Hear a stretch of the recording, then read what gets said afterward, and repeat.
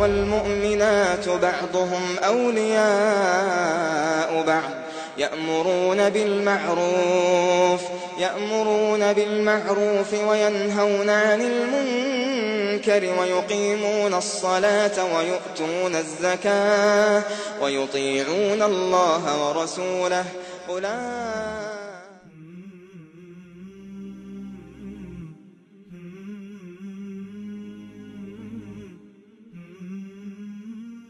بسم الله الرحمن الرحيم ওয়ালাইকুম আসসালাম রহমতুল্লাহি ওয়া বারাকাতুহু। সম্মানিত রেজাউল করিম ভাই মালয়েশিয়া থেকে, আল্লাহ তাকে হেফাজত করুন, সুস্থ রাখুন। প্রশ্ন হইল যে যাদেরকে বাঘে খেয়ে ফেলে বা বাঘে ধরে মারা যায় তারা কি শহীদ হবে? যেমন আমার বাড়ি সুন্দরবন এলাকায়, তো আমার চাচা বাঘে ধরেছিল, আক্রমণ করেছিল, তাই তিনি মারা গিয়েছেন। এখন যারা রিজিকের অন্বেষণে যারা সুন্দরবন এলাকায় কাঠ কাটতে অথবা বিভিন্ন যায়, তাদেরকে অনেক সময় বাঘে আক্রমণ করে। তবে তারা নামাজেও ত্রুটি থাকে, কিছু একক দু এক পরে, কিন্তু যখন যায় তারা জিজ্ঞাসগারে থাকে, আল্লাহ স্মরণ তাদের ভিতরে থাকে। এই বিষয়ে একটু বিস্তারিত জানতে চাচ্ছি। আলহামদুলিল্লাহ, সাল্লাতু ওয়াসসালামু আলা রাসূলিল্লাহ, মা বাদ। সম্মানিত রেজাউল করিম, আল্লাহ আপনাকে হেফাজত করুন, আল্লাহ আমাদেরকেও শহীদে মৃত্যু দান করুন। শহীদে মৃত্যু অনেক বড় মর্যাদার কাছে, এটা সবার পক্ষে সম্ভব হয় না। আল্লাহ আমাদেরকে শহীদে মৃত্যু দান করুন, আমিন। তো নবী সাল্লাল্লাহু আলাইহি ওয়াসাল্লামের একটি হাদিস বুখারীর হাদিসে আছে, পাবেন 2829 এবং মুসলিমের হাদিসে আছে 1914 নম্বরে, 1914। হাদিসটি বিশিষ্ট সাহাবী আবু হুরায়রা রাদিয়াল্লাহু থেকে বর্ণিত এইভাবে যে নবী সাল্লাল্লাহু আলাইহি ওয়াসাল্লাম বলছেন, আশ-শুহাদা ও খামসুন বা খামসাতুন, শহীদ হলো 5 প্রকার। এই হাদিসে 5 প্রকার বর্ণনা আছে, অন্য হাদিসে কিন্তু আরও বেশি আছে। তো তার মধ্যে এখানে আল্লাহ রাসূল সাল্লাল্লাহু আলাইহি ওয়াসাল্লাম উল্লেখ করছেন আল মাতউন, মহামারী রোগে, তারপরে আল মাবতুন, পেটের রোগে, অল গারিক, যারা পানিতে ডুবে বা অন্য কিছুতে ডুবে মারা যায়, ও সাহেবুল হাদমে, কোনো কিছু চাপা পড়ে মারা যায়, দেওয়াল হোক বা ইত্যাদি ইত্যাদি, যে কোনো কিছুর চাপা হোক। তো শুহাদা ফি সাবিলিল্লাহ, এবং আল্লাহর রাস্তায় যে শহীদ, এখানে 5 প্রকারের উল্লেখ করেছে। অন্য হাদিসে আরও বর্ণনা আছে কিন্তু। তো এই যে শহীদগুলো, এই শহীদ ছাড়াও তো আরও শহীদের হুকুমে আছে। তারপরে অন্য এক বর্ণনাতে আছে যে আন্নামান আকালাহু সাবউ, যাকে এই চতুষ্পদ জন্তুগুলো, যেগুলো হিংস্র প্রাণী, যেমন বাঘ, ভাল্লুক, তারপরে এই সিংহ, এইগুলি যে আক্রমণ করে আর সে অবস্থায় যে মারা যায়, তাহলেও সেও শহীদ হবে, অন্য হাদিসের বর্ণনাতে পাওয়া যায়। এবং এই বর্ণনাগুলি অনেকে সহি বলছেন।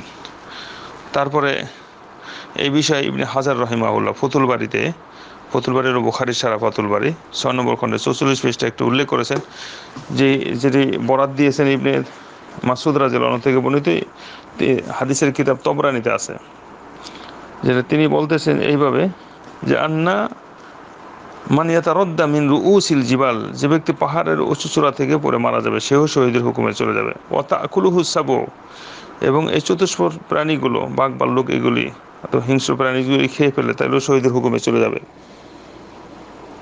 এরকম ওয়াগরুকু ফিল বিহার, সাগরে পানিতে পড়ে মারা যাবে, ডুবে যাবে, ওটাও শহীদের হুকুমে। শুহাদাউ ইনদাল্লাহ, তারা আল্লাহর কাছে শহীদ হিসাবেই গণ্য হবে।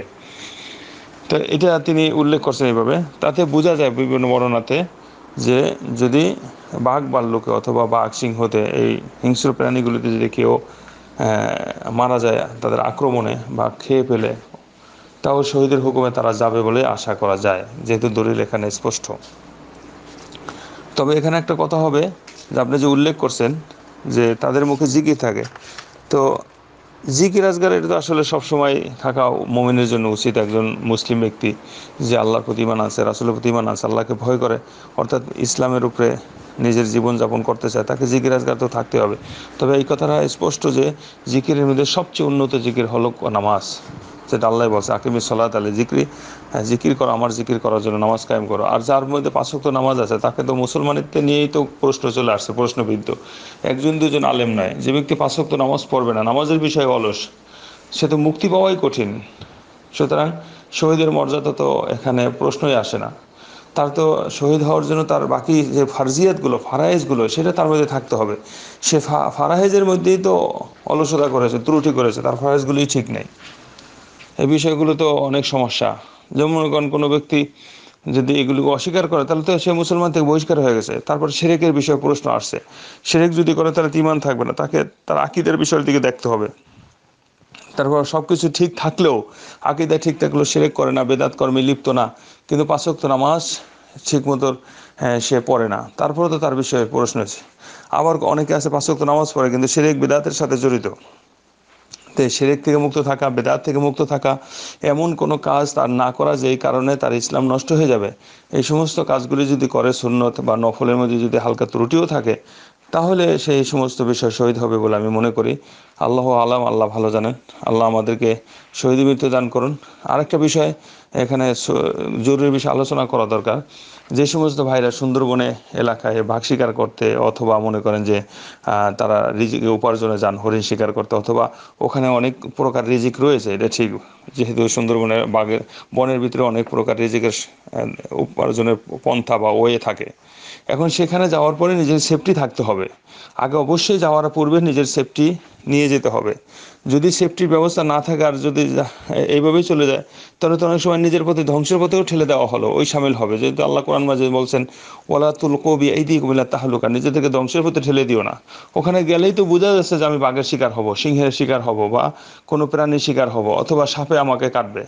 একটা হাদিসে আর একটা হাদিসে আছে যে সাপে কাটলেও শহীদ হবে, যে সালিম, বা যারা সাপে কাটলো, আল্লাহ দিক, সাপে কাটলে, বিষাক্ত সাপে যদি কেটে ফেলে ওই অবস্থায় যে মারা যায়, সেও শহীদের হুকুমে যাবে। তো এই সমস্ত হুকুম আগে আলোচনা করা হলো কী কারণে। এখন যে ব্যক্তি যাচ্ছে ওখানে, সে তো জানতে আছে ওখানে বিষাক্ত সাপ রয়েছে, ওখানে সিংহ রয়েছে, ওখানে বাঘ রয়েছে, ওখানে বিষাক্ত প্রাণী রয়েছে, ওখানে আপনার হিংস্র প্রাণী রয়েছে। এই আক্রমণের শিকার থেকে তাকে বাঁচার জন্য নিজের সেফটির দরকার আছে, ব্যবস্থা দরকার আছে, নাহলে নিজেকে ধ্বংসের পথে ঠেলে দিবে। তো এই বিষয়গুলো সে যদি ওখানে সাহসিকতা নিয়ে যায়, যা বুকে খুব সাহস, এটা সাহসের পরিচয় না। সাহসের পরিচয় হয়ে তার অস্ত্র হাতিয়ার লাগবে সেখানে বাঁচার জন্য। সে কি বাঘের সাথে যুদ্ধ করে পারবে নাকি, সিংহের সাথে যুদ্ধ করে পারবে, সাপের সাথে যুদ্ধ করে পারবে নাকি? সে এখানে বাহাদুরি নয়। বাহাদুরি যেখানে তার ক্ষমতা আছে সেখানে তার বাহাদুরি, এখানে তার ক্ষমতার বাহিরে। সুতরাং ধ্বংসের পথে ঠেলে না দিয়ে হিসাব করে, যদি তারপরেও যদি সমস্ত সেফটি থাকার পরও সমস্ত রক্ষণাবেক্ষণের অবস্থা, সব কিছু নিরাপদ ব্যবস্থা থেকেও যদি সে তারপরেও শিকার হয়ে কোনোভাবেই যদি হয়ে যায়, এবং তার মধ্যে যদি আমলগুলো ঠিক থাকে, আমলের ছলে যদি থাকে, ফারায়েজগুলি ঠিক থাকে, এবং নাওয়াকিজুল ইসলাম যে সমস্ত জিনিসে ধ্বংস না হয়ে যায়, ওই সমস্ত বিষয় থেকে যদি দূরে থাকতে পারে, তাহলে আশা করা যায় ইনশাআল্লাহ সে শহীদের মর্যাদা পেয়ে যাবে। আল্লাহ তাকে সেই মর্যাদা থেকে বঞ্চিত করবেন না বলে আশা করি। এটি আমার কাছে রয়েছে। হাজা ওয়া সাল্লাল্লাহু আলা নবিনা মুহাম্মদ। আসসালামু আলাইকুম ওয়া রাহমাতুল্লাহি ওয়া বারাকাতুহু।